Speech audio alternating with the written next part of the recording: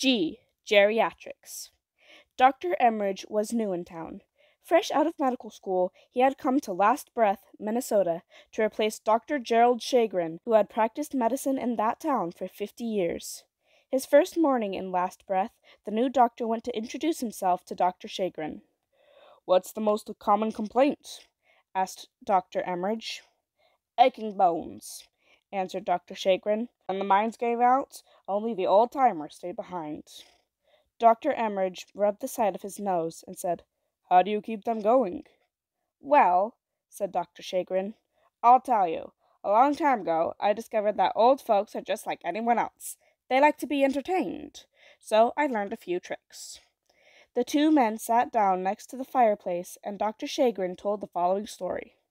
"The first time I walked into the old folks' hospital ward, it was as quiet as night. No one talked. No one smiled. No one even noticed me. I knew then that something had to be done.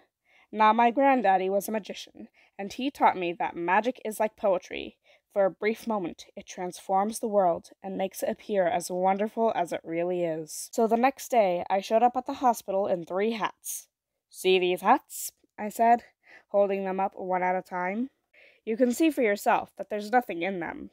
And then I turned each hat upside down and shook it. Pretty soon, all the old folks were propping up their pillows and watching me. Then I set the hats down in a row on the table. Bending over the first hat, I said, "Abracadabra," and pulled out a white rabbit, which I set loose on the floor. Bending over the second hat, I said, "Shazam," and pulled out a frog, which I set loose on the floor.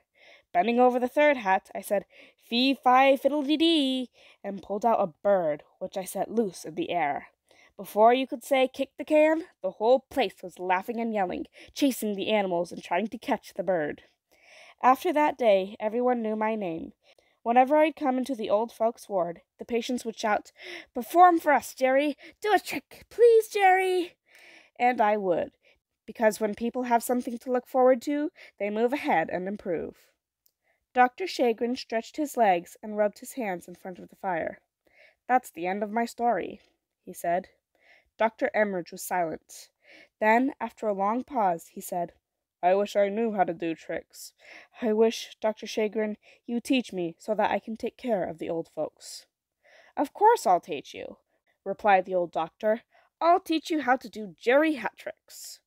So whenever a doctor specializes in the care of elderly people, think of Dr. Shagrin and his geriatrics, and you will remember the word geriatrics. Thanks for watching. Subscribe for more great videos.